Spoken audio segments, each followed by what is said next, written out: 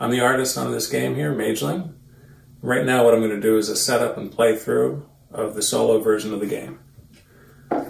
First thing to do is pick your character. In the solo version of Mageling, each has its own unique power. I'm going to go with Purple Guy. He can gain you some mana, so that'll be my character. Here's how I like to set up the locations. I've got them all together in this pile. I've shuffled it a little bit. Now the first ever tree I come across, I place down. The first Grimthorn Forest I place. Rune City, Sky Tower, Cloud Chamber. And if you hear any munching and crunching in the background, that's my cat Billy. We're filming right next to his food bowl, so it's very exciting for him. Alright, next thing to do is set up a row above this row, and that's going to feature the Evertree for a different reason right there on the left. So I've shuffled these and I'm placing them in a row above the locations. This is going to be the Nexus, so there are 5 cards. I'll go ahead and reveal them.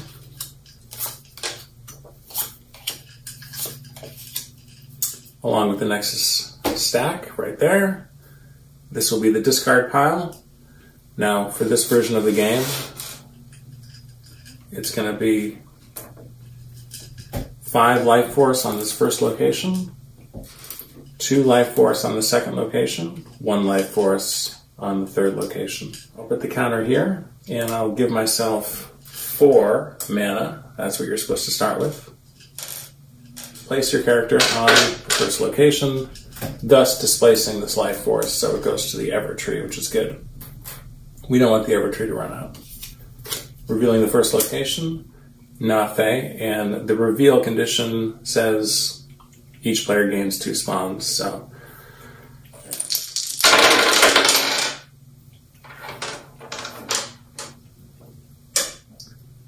looks like I can utilize a spirit if I focus that, so I'm just planning on doing that. And here's my reroll. A couple of finesse and some mismatched dice. So I'll go ahead and focus, and that'll be the dream. Focusing dream allows me to activate the spirit, which goes in the discard pile. Spirit gives me a mana and allows me to change a die. I guess I'll change, yeah. It actually doesn't matter, I don't think. Replace that with our next card. And I'm going to animate to gain another mana, which is my character's special power. These are just mismatched, so they're going to be 1 energy. 1 more finesse in the focus area, so that's 3 energy. Alright, I'm going to spend my 3 energy and 2 mana, thus equaling 5. I'm going to purchase Aaliyah. She's my first scroll. Alright, now it's the end of my turn, which means it's the Doom phase. Move 1 energy from the tree to the Ancient One. Round 2. Alright, I can activate her. No spirits, so I don't have too much of a preference as far as what to focus. Alright, looks like 2 from focusing death, plus a mismatch here will give me 3. Trigger Aaliyah, that gives me 5. Get the Cosmic Chalice, perhaps? You know, I'm kind of poor right now. I'll try it. Reduce me to 0. And I still have 2 spawns, which means I can't leave the location yet. I really should take care of those. Alright, Doom phase. Here we go.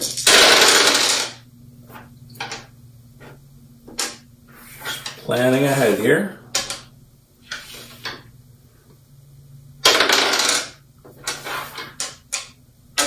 Okay, unfortunately I'm worried that this ether dice is wasted. We shall see. Aaliyah gives me 2. The Cosmic Chalice gives me 2. If I spend 1 mana, I can get something cool.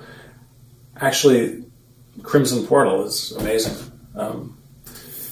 Right now I've got Aaliyah, who's helping me with the wounds, and Crimson Portal is going to help me a great deal with these spawns. Alright, Doom phase awakens an Ancient One. Let's see what we're dealing with here. Otar. Discard all spells from the Nexus. Goodbye Synchronicity. And wound a spell or gain 2 spawns. I do have a spell, so I'm going to wound it. Here we go.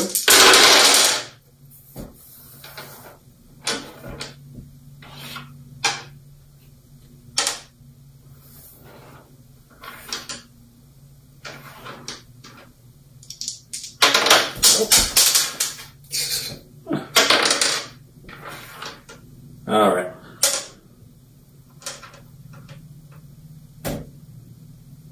Let's trigger Aaliyah. Oops, that should have been at 0. Now it's at 2. Discard the wound. Thank you, Aaliyah. Power of the Forest at work. Crimson Portal. It's going to give me 2. And what's great about this one is you can discard a spawn to gain a mana. That's awesome. That's going to help a lot. And at that point, I think we're just dealing with... Well, if I put 3 in there, then it'll... Yeah, I think this is the way to go. Let's just go up to 7. And I'll spend 2 to defeat the spawn. Now we're free and clear to leave the location. 1 more mana takes me to 6 total. Allows me to defeat the Nafei.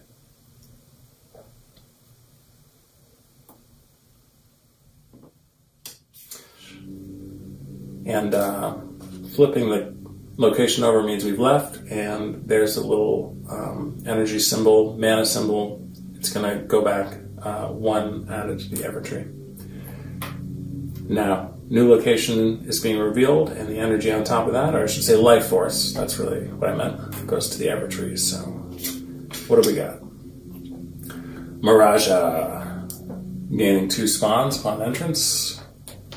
Now I should really read these local effects here. Focus dream to mimic the next card that enters the Nexus. Okay.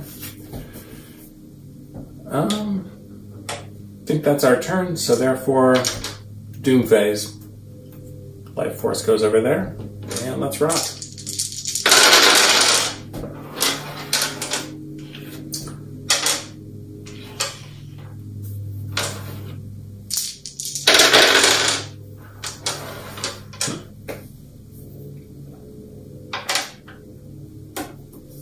2 energy, grab a mana with our special character power. 2 more energy, banish a spawn for 1 mana. That's groovy. Cosmic Chalice, that's 2.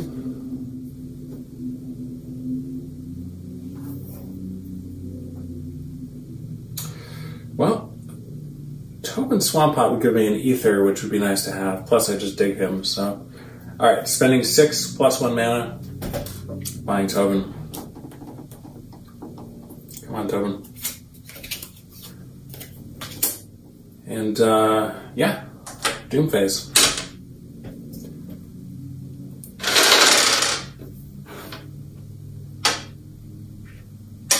Which I tell you, this Crimson Portal is really helping me do right now.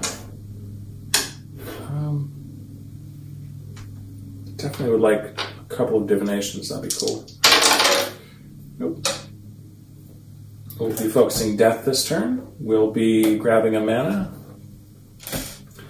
We'll be activating Crimson Portal, banishing a spawn, gaining an energy for that. We'll be utilizing Aaliyah's ability, 2 energy from her. And Tobin Swampot, 2 energy plus a mana for each activated spell scroll. That's what Crimson Portal is. So this is where the order in which you activate your scrolls really can pay off. 7 plus 1 mana.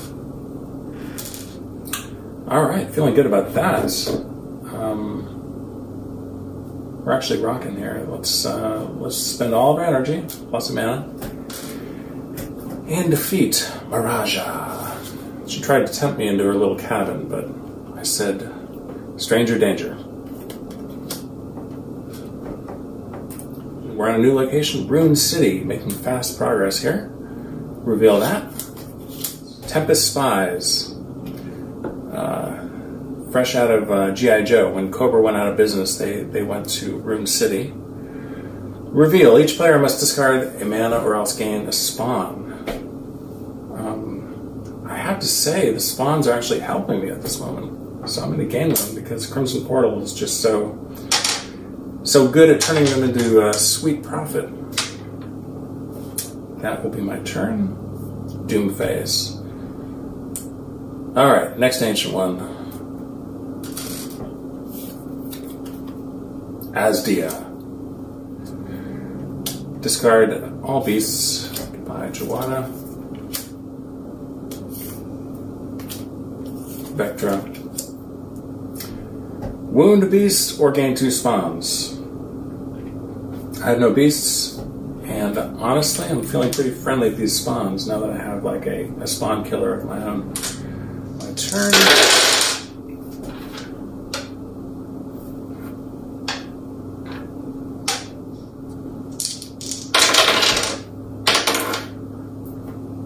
Well, that's pretty cool, because I want to use Solaran, so yeah, I'm definitely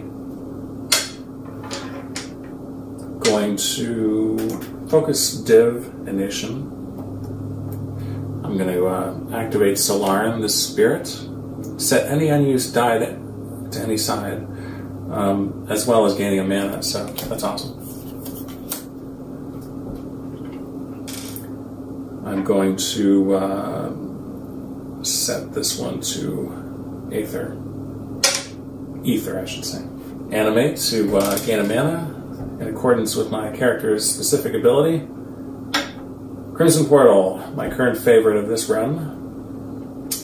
Banish a spawn. Turn it into Sweet Profit. Aaliyah doing her thing. Tobin gives me a couple energy, plus 1 mana for each activated spell. Don't mind if I do. So let's purchase something here.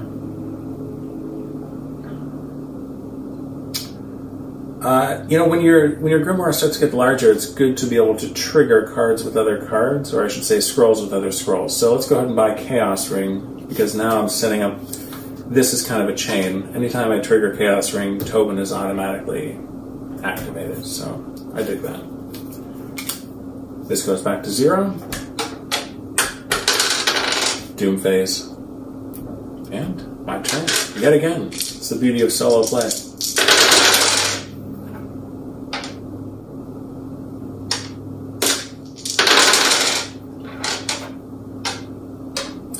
Alright, not too lucky on that. Let's go ahead and start with Crimson Portal. Banish a spawn. Take an energy. Plus 2 energy. Take a mana, plus 2 energy. Aaliyah. That brings it to 4. Cosmic Chalice brings it to 6. I will grab 2 energy from here. Or I'll grab 1 energy and a mana. It pretty much doesn't matter, because I'll probably be...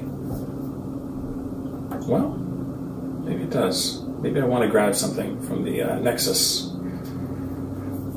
Magic Cauldron is honestly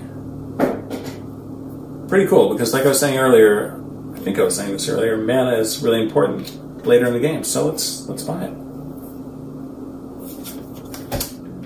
Alright, that's that. Doom phase once again. I'll take care of that last spawn. This is groovy. Let's keep these homogeneous.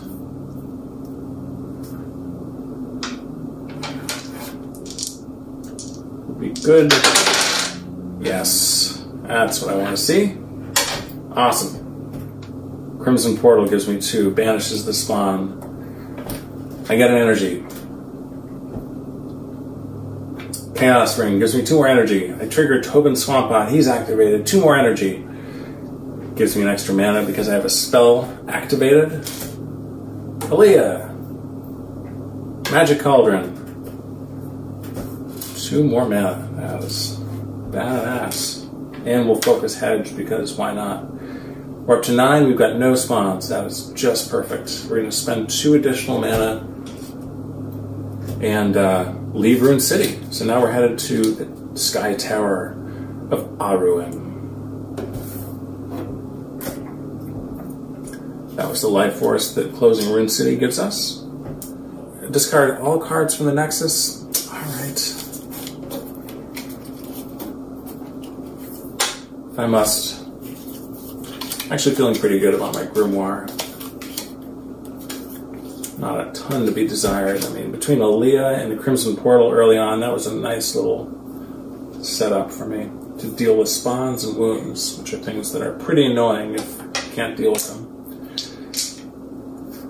That's the end of my turn, and it looks like the Doom phase will bring in our third Ancient One, so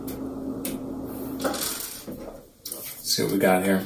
Scion, discard all allies from the Nexus.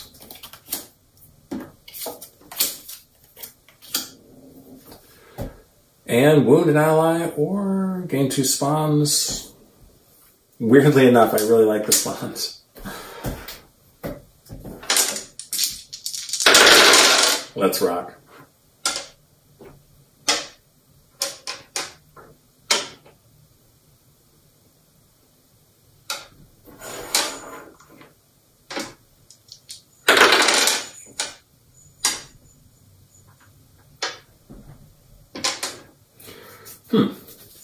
Alright. Crimson Portal gives me 2 energy, banish a spawn, gain a mana. Chaos Ring gives me 2 energy, activates Tobin Swampot, gives me 2, and that gives me an extra mana from this spell. And now that I'm thinking of it, I'm actually just going to put these together because I feel like maybe that'll help me remember that goes first. And that's the most advantageous order of events here. There's a spirit there in Divination that'll allow me to set the die to Divination, so makes a lot more sense now that I see that to focus here. Planetary Monk is a spirit that is activated. I get that mana. And Yellow Wisp will give me a mana and allow me to set an unused die to Divination. And obviously that's going to be cool because I have something I can use. Up to 8. Alright, now I need 16, so you can see why mana is important here. I think I'm going to spend another turn, though. The Grimoire card limit's 8, so I can still buy some things. For 8, let's see, don't have any beasts. Each of their activated. The Ethereal Mist. Let's grab it. Takes me down to 2. Doom Phase.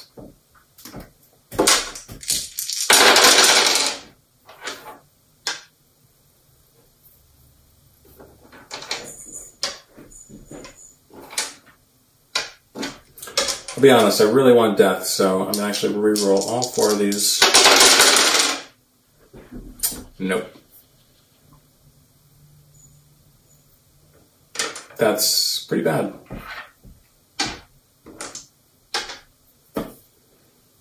That's terrible. Alright, so I should have banished the spawn, I guess, last turn. I didn't. Alright, Chaos Ring brings up to 4.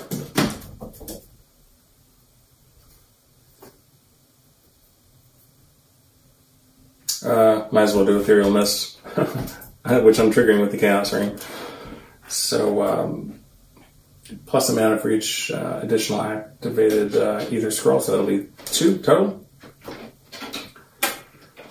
We'll give ourselves 2 energy from Focusing Dream, and we will